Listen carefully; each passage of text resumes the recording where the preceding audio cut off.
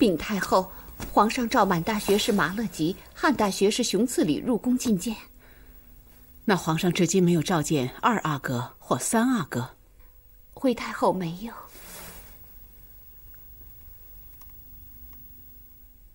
乐乐把地位推掉，看来他是要立节书了。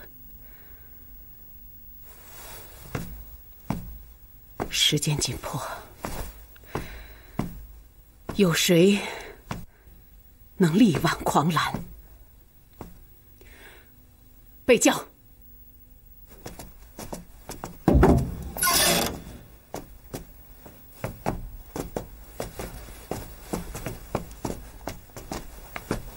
臣叩见皇上。替朕拟一份罪己诏，也就是朕的遗诏。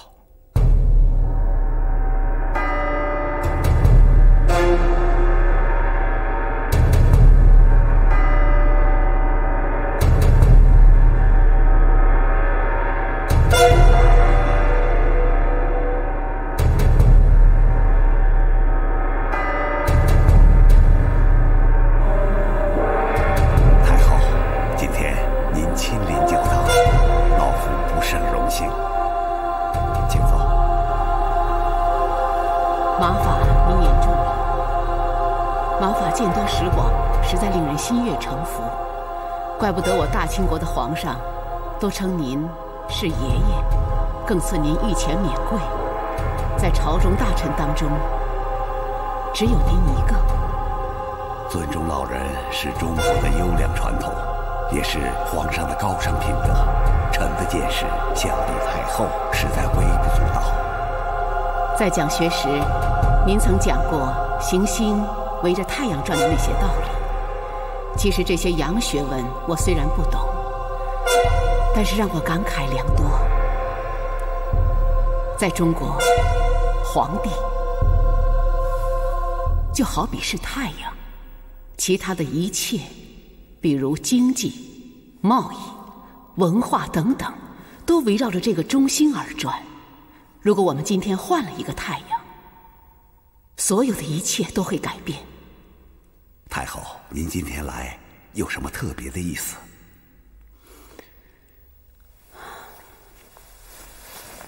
我已经听说皇上病重，可是皇上才24岁，实在太可惜了。马法，我们朝中有些大臣早就对汉化不满，如果继位的新君出自于他们当中，那恐怕这里的洋宗教、洋文化，还有在我大清国生活的洋人的命运，都会有所改变。如果这是天主的安排，老夫愿意接受考验。但是马法，您怎么知道您的天主不是安排您来改变这个大局的呢？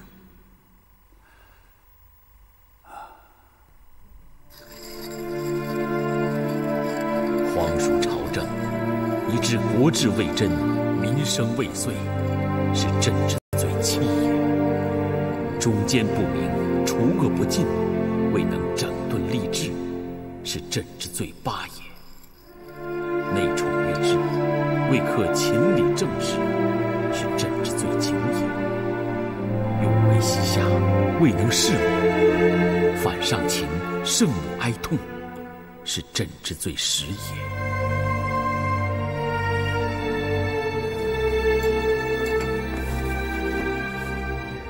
朕一共10条大罪，不多不少。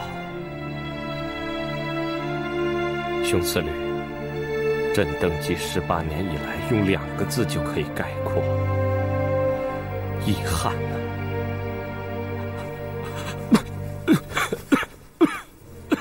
皇上不必苛责自己。这10条大罪，条条都是朕的肺腑之言。一个不称职的父亲，一个不孝顺的儿子，一个不温柔的丈夫，一个不尽责的父亲。修身齐家治国平天下，朕一样都没有做到。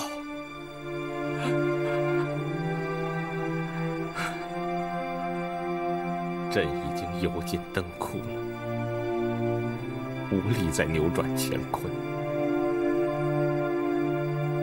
唯有寄望于所立新君，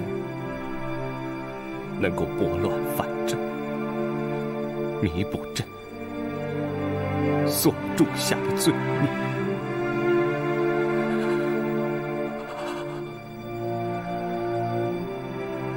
马勒吉雄次旅，臣在。替朕立诏传位。主啊，我不认识你，你对我来说是一个陌生的神奇。可是在我大清国危难之际，我只盼诸神佛都能站到我这边来。如果您觉得我是正确的，那就请您和我站在一起，并显示您的智能和力量，帮助我大清国度过这一难关。太祖、太宗创垂基业，所贯至重，元良处嗣，不可久废。诸皇子尚在条领，难当大任，故朕传位于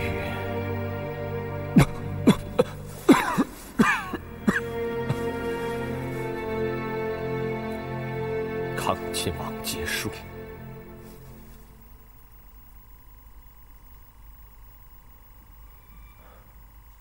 都记下了吗？禀皇上，臣请准离榻草诏，以润笔墨，再请皇上御览。离榻草诏，以润笔墨是假，密奏太后是真。熊次旅，你可知道朕才是天子？朕的江山岂容他人指指点点？臣不敢。朕之遗诏，一字不可更改。写。这。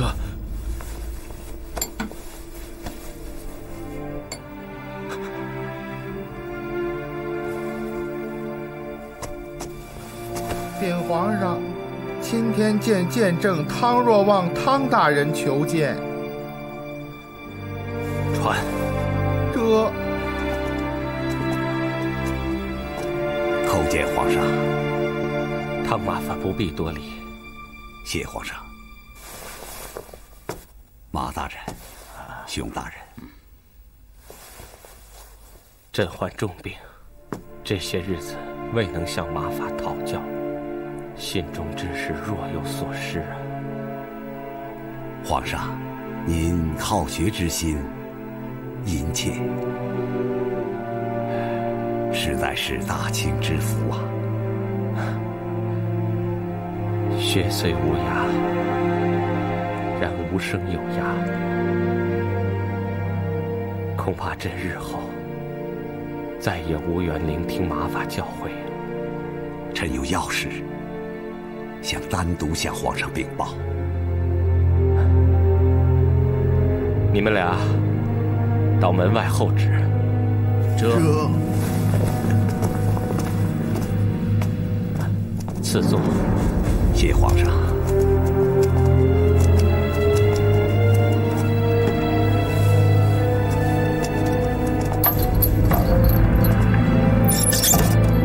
汤麻法，什么事？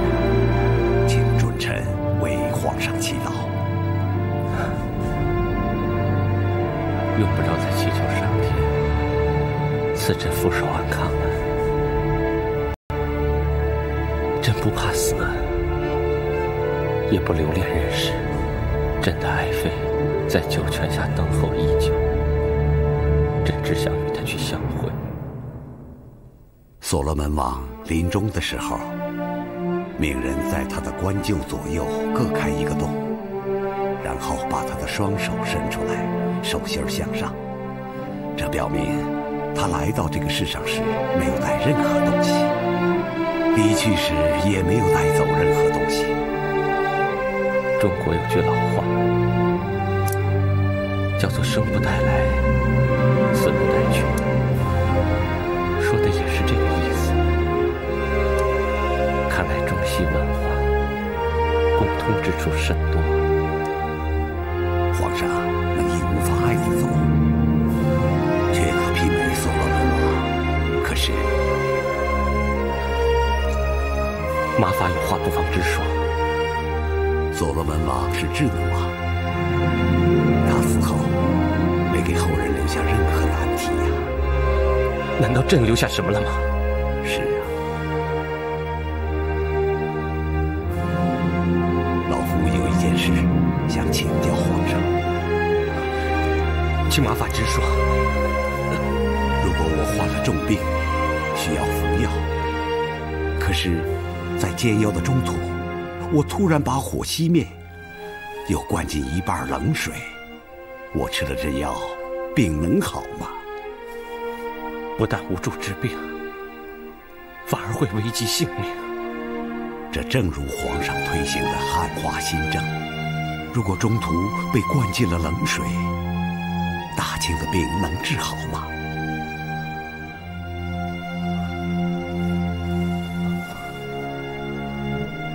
马法显然是有备而来，愿听马法高见。众皇子如同一张白纸，虽然他们对新政没有爱憎，可是总不至于倒行逆施、朝令夕改、误国误民呀。马法所说，朕何曾没有想过？只是诸皇子皆难成大器，要朕传每日皇子，除非四阿哥荣亲王死而复生。荣亲王死后，皇上立他为太子，在皇上心中，从兄弟只是权宜之计，没有办法的办法，没有选择的选择。马法也许说得对，可是朕还能选谁呢？有一个阿哥，何尝不是死而复生呢？谁？三阿哥玄烨。你主意玄烨？是上天主意玄烨。斗争是大清国的天敌，连皇上也躲不过去。诸皇子之中，只有三阿哥患了斗争并得志，由他继位，可确保国家长治久安，是大清之福，万民之幸啊！这些年来，皇上敬汉臣，习汉俗，更改了不少满洲旧制，不少旧臣贵戚早已心怀不满，平常尚无事生非，寻找麻烦。在朝中满汉之间，旧臣新贵之间，明争暗斗之事早已不少。碍于皇上18年来确立的龙威，总算将局面稳定下来。则皇子以太后之尊威，尚可以把朝廷稳住；若立康亲王，太后就必须离宫。两朝更替，没有权威之人稳住朝廷，朝中必生大乱，江山危在旦夕。最后，就算新帝能把局面稳定下来，也只怕是生灵涂炭，满目疮痍。大清社稷安稳，系皇上的一念呐。马法所说，是马法肺腑之言。还是替人传话？一切都瞒不过皇上法眼。老臣见过皇太后。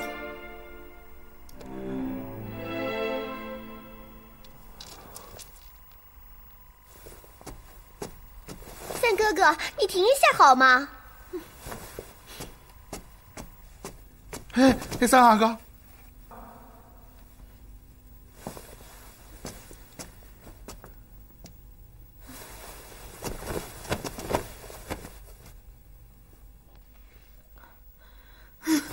三阿哥，您干什么去？我要去见皇阿玛。哎呦，三阿哥，您就别闹了啊！你放开我！三阿哥，小爷，小祖宗。这太后说得很清楚，不许你离开寝宫半步。你闹了半天，不也白闹吗？是啊，三啊，你们都别管我，我就是要去。哎，我说，站住！太后陛下。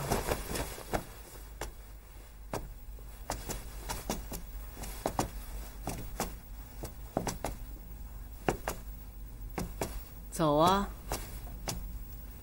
有本事你走啊！都什么时候了？阿玛生命垂危，形势十分严峻，你却还在胡弄！我不懂什么形势，我不懂什么严峻，这些事都与我无关。混账！真是个混账！皇太后吉祥，什么事啊？皇上有旨传三阿哥到养心殿候旨。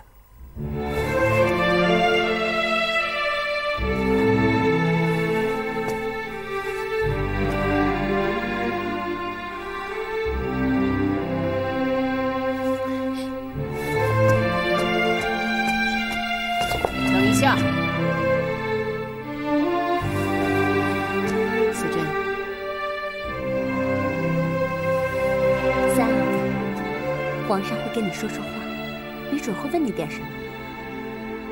皇上他已经……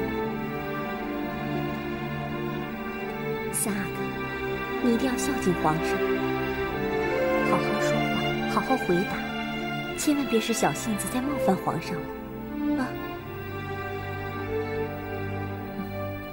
好孩子，去。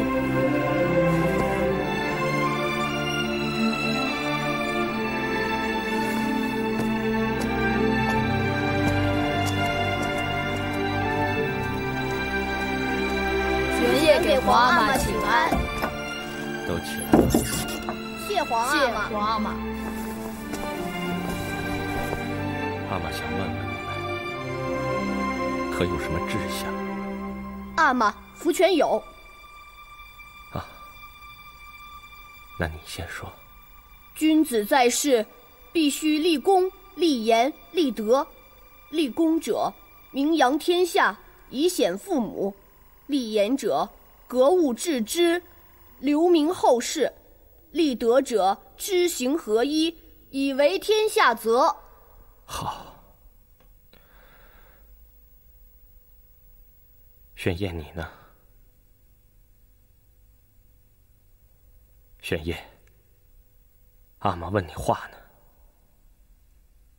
皇阿玛，玄烨不是不想说，只是不知道该怎么说。为什么？干嘛要问这样的问题？难道师父没有教过你，做人要立志？志向的高下决定了成就的大小吗？这是圣贤之道。玄烨却不以为然。你连圣贤之道都不放在眼里。那好，朕倒想听听你的高见。玄烨读太史公书，项羽学兵法，有之于天下，最后自刎乌江。刘邦于四县寄情于声、色、权、马，后权一统天下。若立志真能如此神乎？项羽何以沦落如此？刘邦又何以衣锦还乡？所以玄烨认为，志向跟成就根本无关，只要尽本分，尽量做好便是。是从书本上学来的，是他自己的领受，更加难能可贵呀。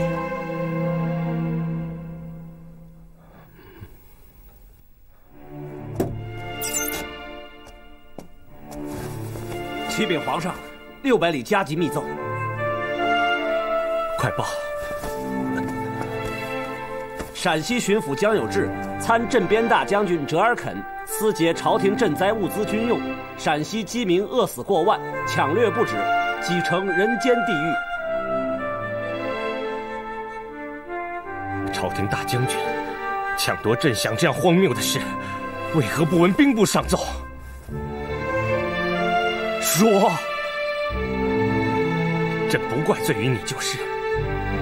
兵部自知兹事体大，所以延误上奏，待折尔肯取得军功，再行上奏，将功赎罪。你下去吧。这江有志为民，折尔肯为国，此事该如何定夺？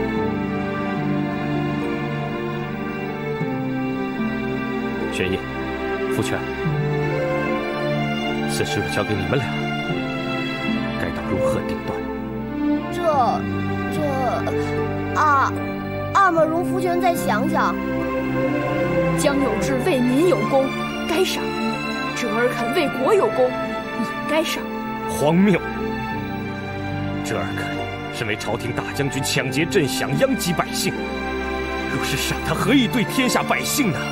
兵部负责运送一切粮草军需，折尔肯在前线抗敌缺粮，兵部难辞其咎，该罚；知情不报，该重罚。这些都与折尔肯无关。那难道缺粮就该抢了？不该为而为之，该罚；可不能为而为之，该恕。折尔肯不是不该抢，而是不能不抢，否则前线缺粮，丧兵何止过万？再说是赈灾失利孰大，还是守土失利孰大？二必只能取其轻。这些话谁教你说的？没有谁教，玄烨只知道天下事都逃不过一个理字。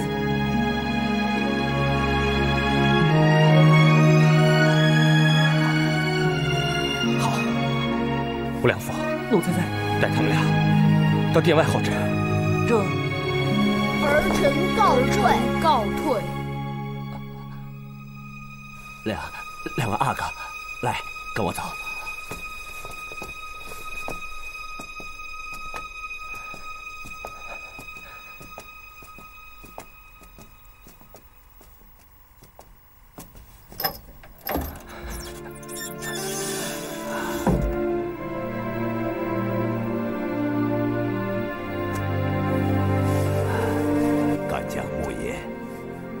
贵其立断，三阿哥赏罚分明，不拘小节，条理清晰，绝不含糊，是为明君也。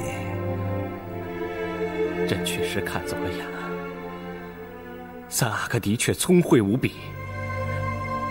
他虽然平时不理政事，但是却能在瞬间对国事做出英明的决断，确实具备了难得的民主天资啊！只是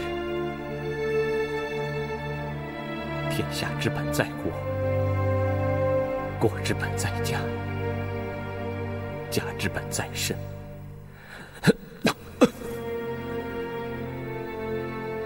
玄烨行事想法不依章法，我行我素，传位于他，恐他将来会成为像始皇帝、隋炀帝一般的暴君。既然皇上还不能定夺，那就让神明来裁决吧。什么神明？吴良辅，奴才在，快备轿。这。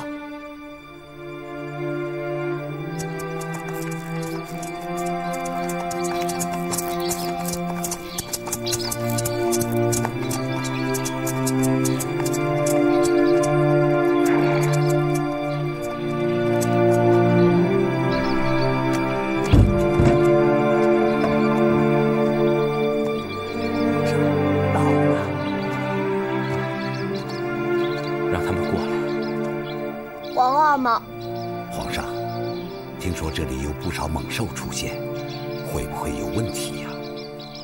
我们是爱新觉罗的子孙，金戈铁马，沙场杀敌，小小几头禽兽怕什么？玄烨、福全，你们俩也都累了，先到河边喝点水，等回来，朕再考验你们。快给两位阿哥奉水。不用。皇上，你们两个自己去，快去。这。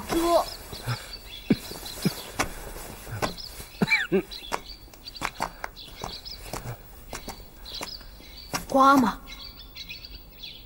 不要再考验了。如果您是在挑选继位人选的话，那就让二哥做吧。儿臣累了，想休息了。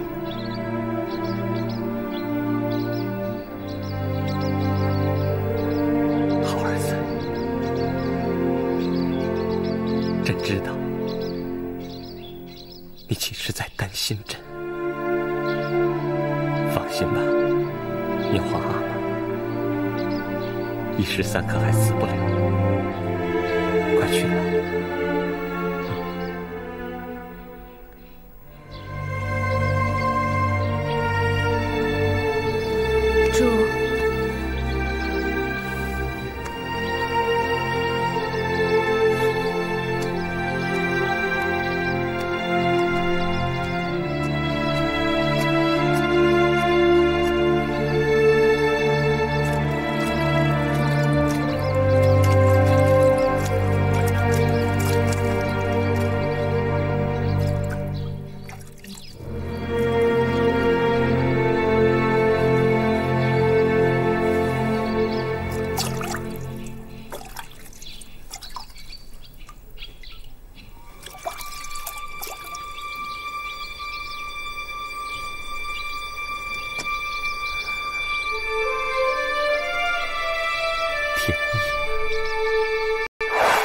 圣经里有这样一段故事：米甸要去攻打一个叫基甸的地方，他挑选了32000人，可是人太多了，他只需要1队坚兵。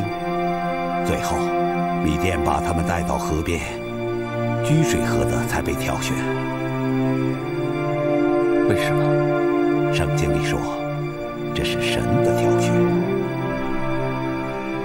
就是这个意思。从行军部署来说，弯着腰喝水，看不到前面，只有蹲着用双手居水喝的，才能随时保持对四周的警惕。你说的对，现今东有台湾，南有三藩，西有蒙古，北有俄罗斯，都对大清虎视眈眈。警惕对于大清皇帝来说确实是太重要了。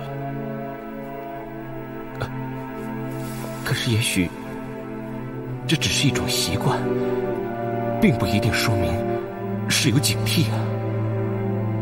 两位阿哥孰强孰弱，皇上心中已有定夺，只不过在犹豫而已。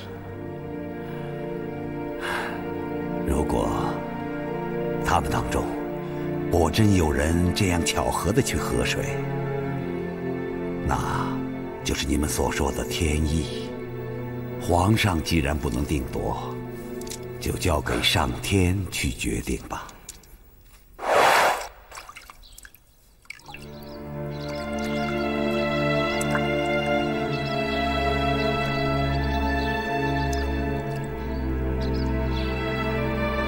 天意是天意，那孩子天资极高，不经意就流露出这种警惕，那就是大清的福气呀！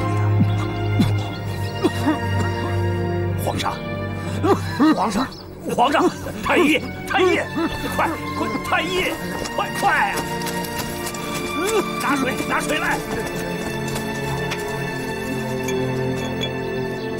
皇上，请您先服药。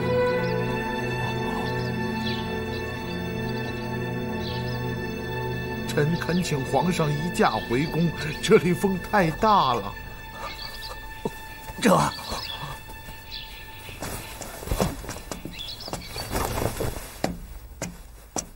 三哥哥，咋个？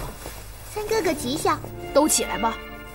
哎，三哥哥，皇上召你，是不是要立你为皇帝呀？皇阿玛还在，立什么皇帝？那叫你去干嘛？三阿哥吉祥。什么事？皇上有旨，着诸位阿哥和大臣们到养心殿外候旨。难道皇上也在弥留之间？你先下去吧。三哥哥，那怎么办啊？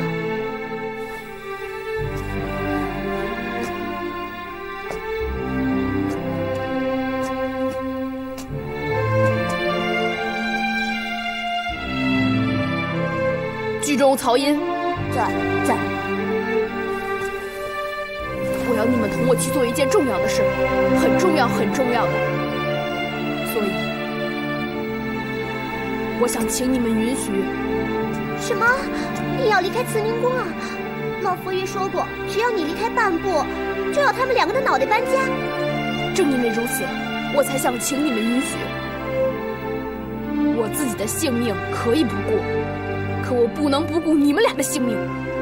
你要我去，我就去。父亲离开京城之前，给我留了一个字：隐。什么意思啊？就是凡事不要露脸。遇到您，是我这一生中最开心的事情，可也是我这辈子最倒霉的事情。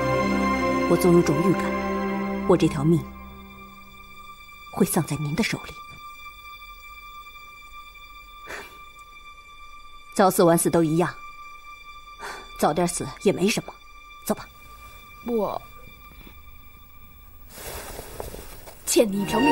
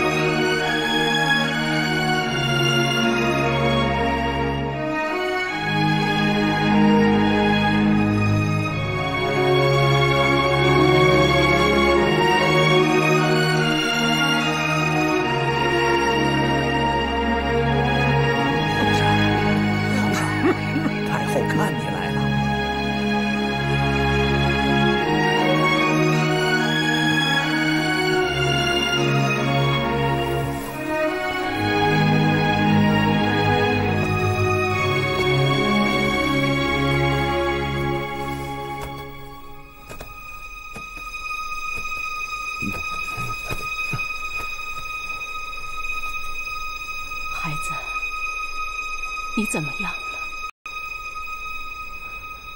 你们先退下。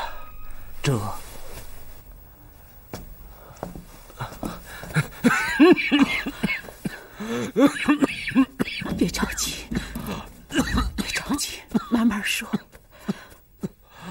慢慢说。儿臣不能不急，儿臣怕是过不了这个晚上了。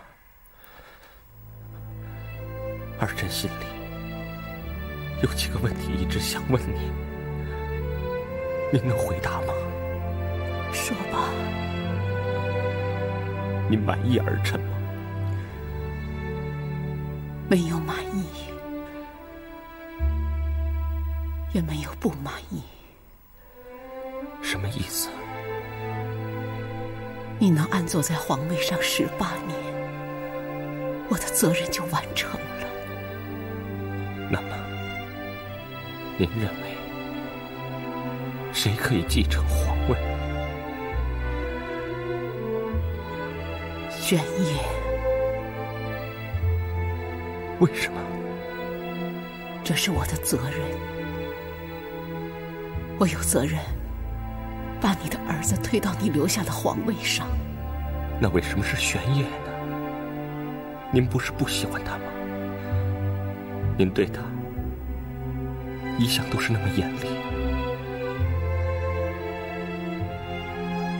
他是一个天才，他绝顶聪明，可是我宁愿他平庸一些，因为这样对百姓对朝廷都好。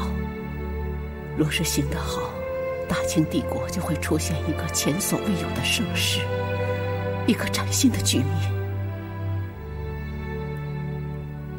他若是行得不好，爱新觉罗家族，大清帝国的江山就会毁于一旦。所以我就用严厉的办法去调教他，不许他自作聪明，只许他循规蹈矩。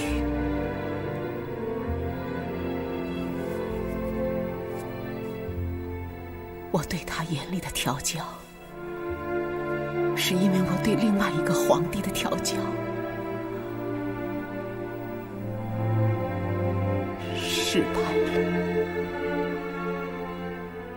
我没有调教好他的阿玛，为了大清帝国的江山，为了爱新觉罗的地痛，我必须孤注一掷，不允许再次失败。可是玄烨那么叛逆，让他当皇帝真的就好吗？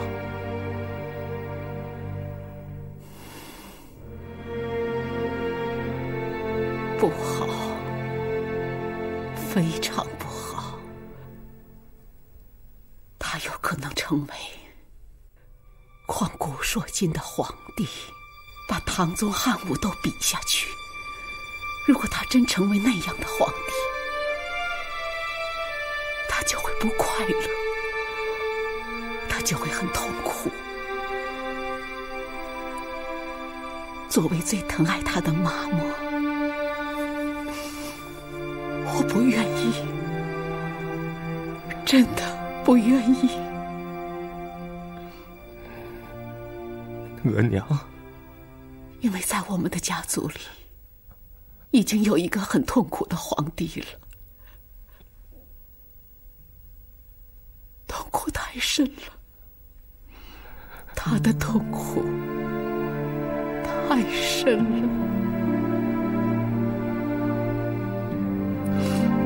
额娘，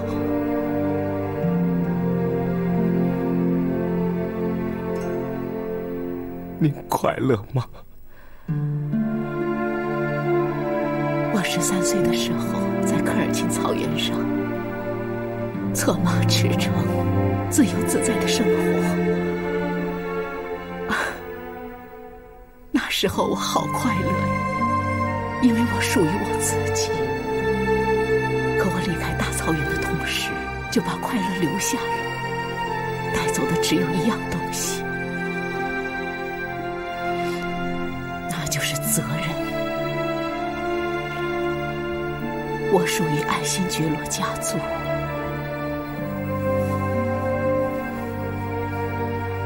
我是皇太极的福晋，大清国的皇太后。在我的一生里，只有所赋予的责任、快乐。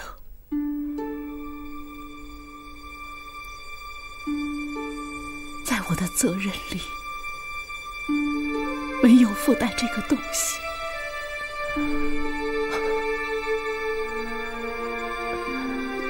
为什么？为什么人总要到离世之前才能把事情看清楚？为什么？额娘，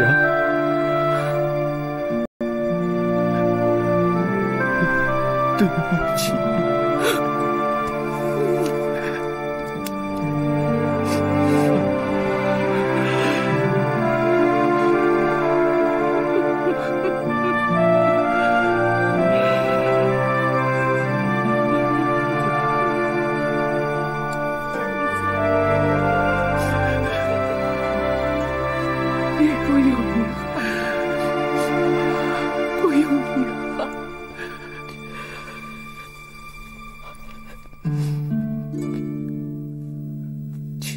去的地方吧，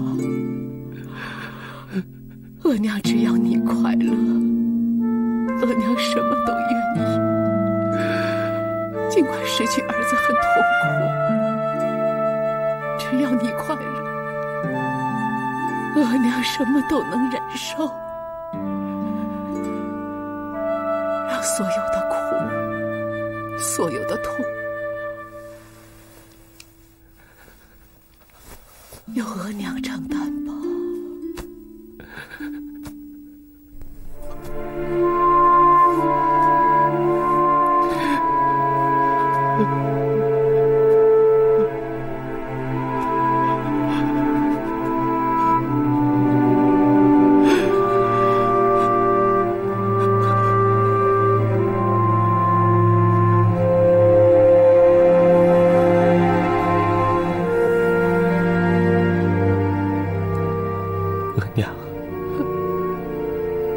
儿子想见玄烨。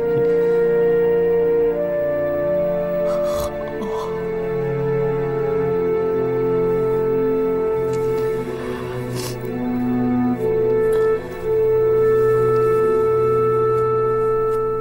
额娘。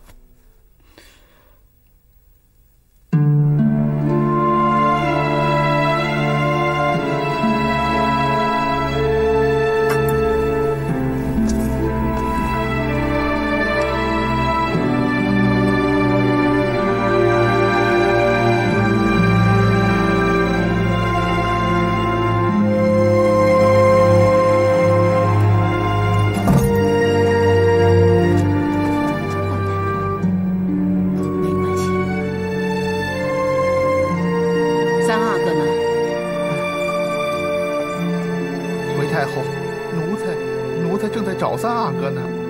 还等什么？不管用什么办法，就是把皇宫找遍，也要把他找来。这